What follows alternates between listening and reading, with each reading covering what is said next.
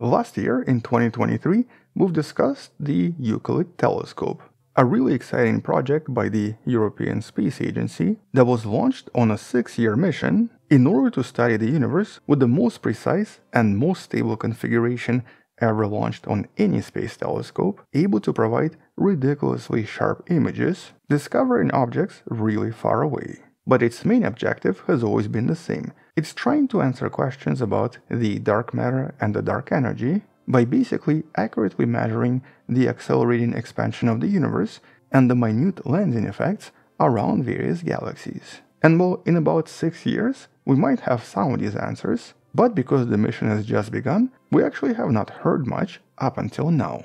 And well, just a few days ago, in mid-October of 2024, ESA finally released its first data. And not just the first images, but actually an enormous image containing approximately 100 million various objects, but in a tiny region of space you see right there. And that's because this incredible 600 megapixel camera is actually able to record visible light and near-infrared light with ridiculous accuracy. And so, hello wonderful person, this is Anton. Let's briefly talk about this mission, the problems it faced so far, and what's happening now, and of course talk about where all of this is headed and why it's important. But I guess first, a quick reminder about the mission. So this is actually the third telescope in the L2 Lagrange point, 1.5 million kilometers away from planet Earth, a stable gravitational point where we also find Gaia and of course the giant James Webb Space Telescope. And so now they have a neighbor, Euclid, that joins the observation of the universe. But unlike Gaia and James Webb, here we have a wide-angle camera that's essentially trying to scan an extremely large piece of the night sky that's eventually going to cover approximately 1/3 of everything. It's going to observe 15,000 square degrees, or roughly around a third of the night skies, mostly focusing on extragalactic space. Here's roughly what all of this will look like. But more importantly, because it's actually observing nearby and faraway objects, one of its primary missions is to also create an incredibly accurate three-dimensional map of all of this, helping us reveal incredible knowledge about the universe and possibly answering some questions about dark matter and dark energy. And here it's mostly going to be doing this by observing and comparing redshifts of galaxies with their shape and with gravitational lensing effects. You can actually learn more about this in one of the videos in the description, but in essence, by linking galactic shapes with the redshift of individual galaxies, it will help scientists determine the overall distribution of dark energy and how it contributes to the acceleration of the entire universe. And specifically, it's trying to find a relationship between shapes, redshift, and distance. But despite these big goals, initially there were actually a lot of problems, and there's even been concern that maybe the mission is going to fail. And that's because during the first few days, there was a major problem with the guidance system. Here's actually one of the images released early on of the unusual trail containing loopy stars, because the guidance sensor kept losing its guiding stars and could not focus for more than a few minutes. In other words, the telescope was not stable. And this was one of the most important parts of the mission, because by not being able to focus on a certain region of the sky, it would be impossible to produce the required map.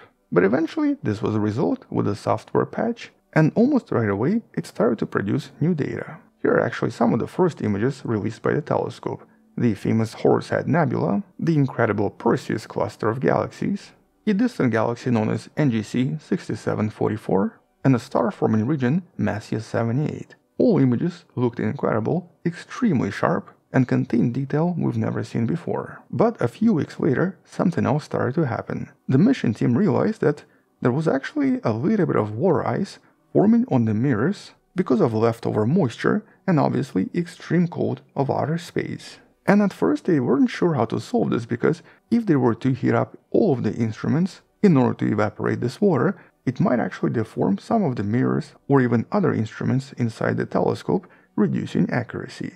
And so instead they focused on heating up individual parts one by one, hoping that eventually all of the water evaporates. And it looks like it worked, because in the last few months they haven't discovered any new issues or any more freezing. And so back in March and April of 2024, it officially began observing the night skies, basically focusing on individual locations for 75 minutes and moving on to new location afterwards. And it's going to be doing this approximately 40,000 times. in essence taking one image after another, trying to collect as much data as possible from every single point, which will eventually result in a three-dimensional map of everything. But baby steps.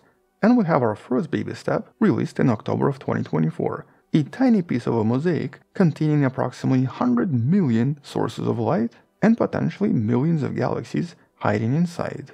Here's roughly what this looks like if you were to somehow zoom in on this tiny patch and if you wanted to visualize each of these spots somewhere out there.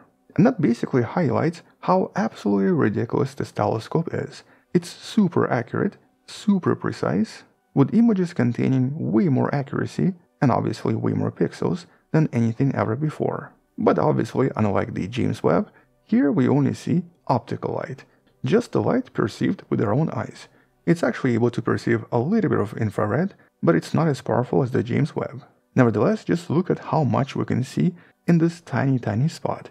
Even the galaxies that are 400 million light years away from us appear as if they're right next to us. We can easily see their shape, we can easily see every feature, and even detect individual parts such as galactic arms. But this is just 1% of the entire mission, and we have 99% to go before the telescope finishes mapping everything and before we get our three-dimensional map. And these early observations are only based on 260 individual images, with each image taking 75 minutes to produce, and all of the images taken between March and April of 2024. But even here, this is already approximately 500 times larger than the full moon. And so in that patch of night skies, we have 100 million individual objects of light. Most of them are stars, but quite a lot of them are galaxies. And quite a lot of them are very likely going to be hiding new mysteries.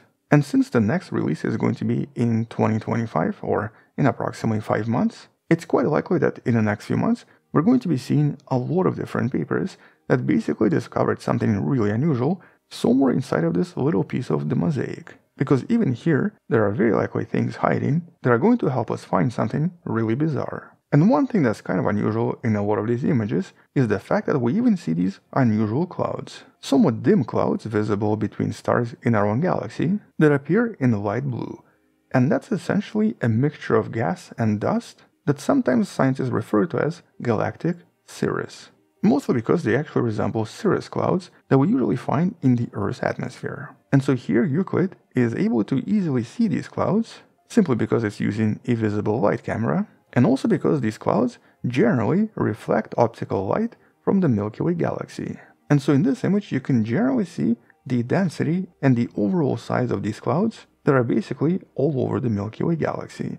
But normally, in a typical telescope, you're just not going to see anything here. It's really the super sensitive Euclid that's able to see them so well. These clouds usually emit a lot of far infrared light, and initially we learned about them by discovering them in some of the first infrared telescopes that were operating around planet Earth. Here's for example one of the first images produced by the NASA's IRIS telescope, in this case focusing on the famous Orion. And as you can see in the infrared light, they become easily visible. But for Euclid, it's actually really intriguing that it's also able to see them in the optical light as well, not just the infrared. Which of course means that it's probably going to lead to some new discoveries in regards to our own galaxy as well. But at least for now, we don't really have any actual discoveries, we just have super cool images. And a video that you can find in the description below, released by the European Space Agency. And so as Euclid produces new images and releases more data, we'll come back and talk more about this in some of the future videos. Until then, thank you for watching, subscribe, share this with someone who loves learning about space and sciences,